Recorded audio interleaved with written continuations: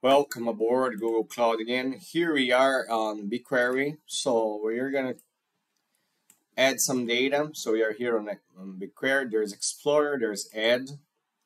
Okay, we can choose from where to add data from. Let's check start by project name. Let's click on this guy, BigQuery Public Data Star.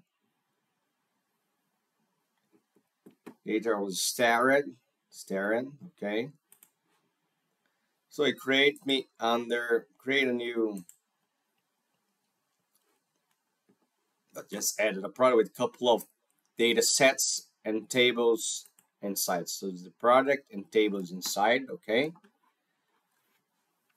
So this is the first lab I'd like to share, just how to add data to BigQuery from a single product. See you in the next video. Bye bye.